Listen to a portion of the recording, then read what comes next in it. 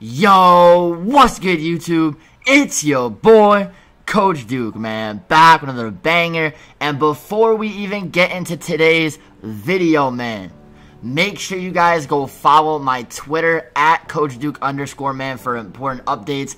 And make sure you guys follow my Twitch, Coach Duke YT, both on the screen right now, man. Make sure you have notifications on for both so you never miss a thing. I'm going to need you guys to watch this video entirely all the way through from start to end, man, so you guys don't miss any details. This is the new best center build in NBA 2K20, man, and I'm about to hook you guys up with everything, all the upgrades, all the badges, break it down from start to finish. Especially at Legend, this build is an absolute demigod, so I'm about to show you guys how to dominate the game if you want to play stage, events, anything, bro. This is the best center build to do it with. It's actually as a power forward, so it's absolutely OP, man, so I'm about to hook you guys up. So if this video does help you guys at all, if you guys do like this build, make sure to hit that subscribe button, man. It helps me out a lot. I would really appreciate it. It's free to show love. Make sure you guys hit that notification bell, man, so you guys never miss another banger video from your boy. And make sure to drop a like, smash that like button down below on this video, man. Let's aim for 200 plus likes, man. I'm about to be really grinding. I know there's not been much content to put out for the rest of NBA 2K20, but I'm going to try my best to put out some solid content for y'all heading into 2K21. But make sure to follow that Twitch link down below in the description. I stream every single day there, and I will be the rest of the summer, so make sure to see me live on there, man. And let's get into this video, man. Let's go! Alright, y'all, so now we're going to get into the build, y'all. The most OP demigod center build as of right now in NBA 2K20 to end the year off with on the way into NBA 2K21. So make sure your position says power forward, man, not center. This is a power forward build, and this is one of the reasons why it is so OP. Handedness does not matter. I just always go right-handed on all my centers, and jersey number does not matter. You guys already know I'm 34 for my guy Hakeem Olajuwon, man. So to get into the build, man, for the skill breakdown pie chart, you want to go all the way to the bottom. Y'all go all the way to the bottom, and you want to select the one with the most red, so the most defensive rebounding, and click that right there. And now for the physical pie chart, y'all. For the physical pie chart, some people debate around 2 to 3 different physical pie charts for this build. People go either the second balanced one or one of the last two. As you guys can see, the second balanced one, 70 speed, 65 acceleration, those are kind of low. However, you get the 95 strength and the 79 vertical, which is best for centers. And the bottom two, you get a higher speed, 78, 72, 75, 70. But as you guys can see, the strength and vertical is lower. And for this kind of build, I'm going to explain why later. It's okay to have the speed lower. You want the best strength and the best vertical for this build. So make sure you choose the balanced physical pie chart right here, y'all, the second one down. And now to get into the actual build. So starting off with finishing, as you guys can see, you get 405 attribute upgrades on this build, y'all. You want to max your close shot all the way up. Max that close shot.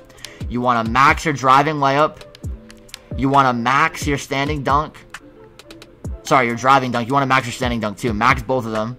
And then your post hook, you want to put your post hook just up to a 46 to get 15 finishing.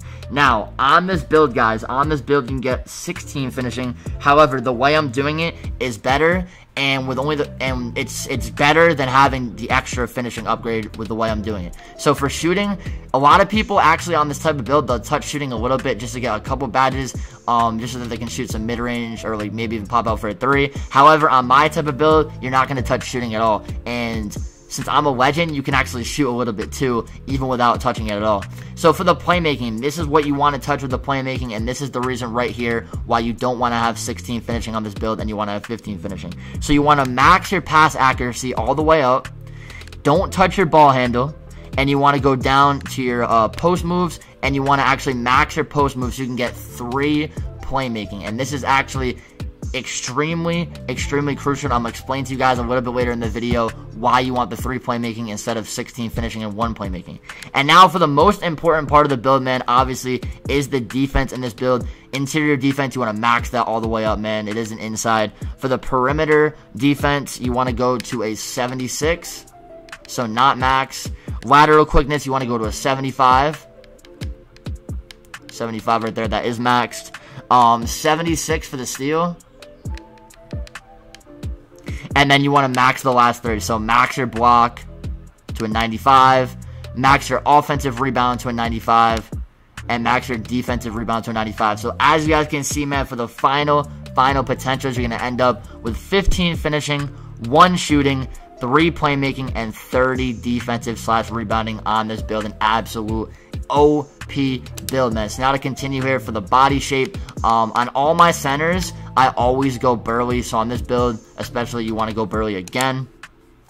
And now for the height, y'all. So for the height, it is a power forward. So on a power forward, you can go the highest of 7 feet, and you can go the lowest of 6'7".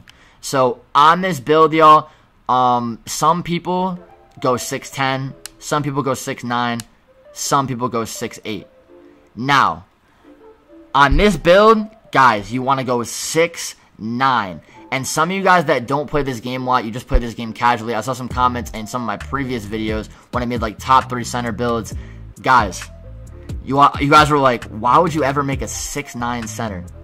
Listen, y'all, if you guys don't watch stage, if you guys don't watch, comp stage streamers, stuff like that, if you guys, don't play events like that and see the comp teams that win events, this is the build that most of these centers are playing on. A 6'9" power forward paint piece. It's absolutely OP, especially for me at Legend, bro. The amount of finishing, the amount of defense you get with contact dunks, all that good stuff. A lot of people in stage even use tendencies. I don't. But at 6'9", this build is an absolute demon. So you want to go 6'9" for the height, y'all. And for the weight, guys, you're going to want to go 271. So obviously the max is 275. You don't want to go complete max, just go like 4 or 5 below it. So go 271 for the weight. As you guys can see, it increases your interior defense. It does knock down your lateral quickness just a little, but it's not too bad to impact the build. Nothing else on this build ends up getting touched. And for the wingspan, man, it is a center. So on all your centers, especially inside centers, you want to go with a max wingspan, so 90.7. And now for the takeover, y'all. So for the takeover, a lot of people discuss takeover. Rim protector takeover or glass cleaner takeover. So in my opinion, I prefer glass cleaner takeover, and that's what I'm going to go with today just because it makes you an absolute dog. You can see where the ball is going to go. You can easily horse people when you see where the ball is going to go. You can spread, just dominate the paint, break box outs, and just absolutely be a beast in the paint. However, some people, especially some of the top centers that have used both, they will switch. They will play on builds. Sometimes they have both builds. They'll have one that has rim take and one that has glass take. They like the rim take sometimes for the stops, but I just feel like this year the rim take is not as OP as it was last year. I feel like you don't get as many stops. I feel like people still make BS on you in the paint. So I would definitely go with glass cleaner takeover, man. It's absolutely OP on this build.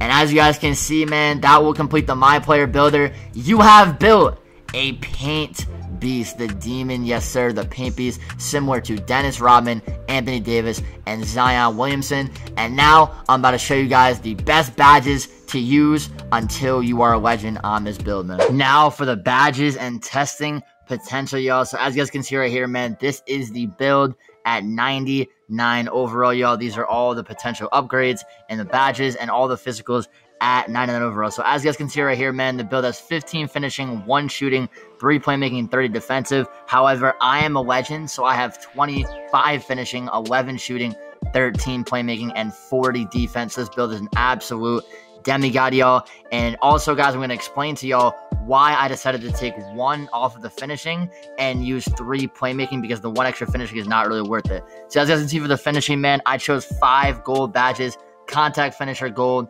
Giant Slayer Gold, Relentless Gold, Slithery Finisher Gold, and Lob City Gold. Obviously, all these help you finish at the rim much better, and you can catch alley-oops if you need to for rep or to just get bailed out, man.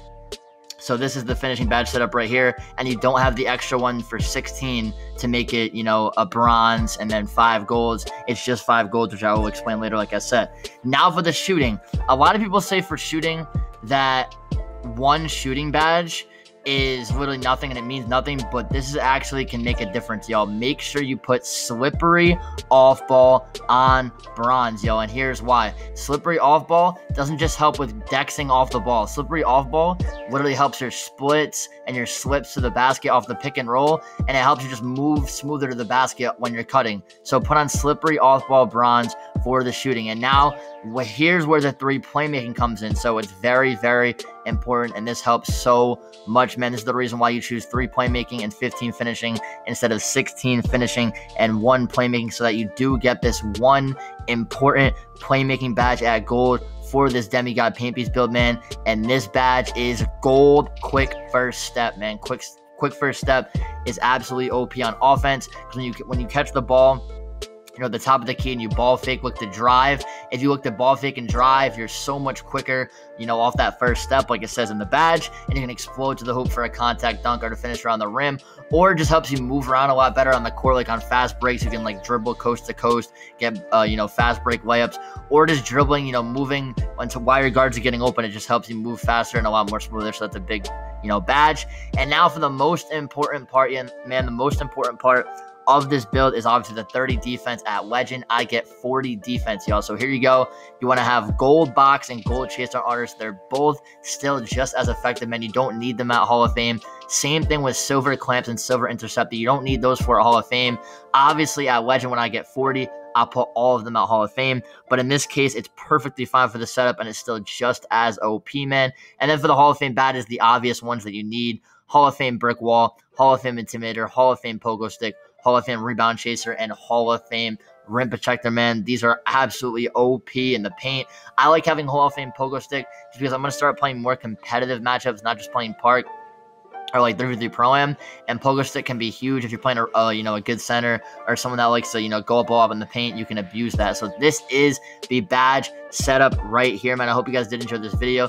Like I said, if this build is OP to y'all and it helps you guys out, and if these badge setup helps you guys out as well, make sure to help me out right back, man. Hit that subscribe button, man. It's free to show love.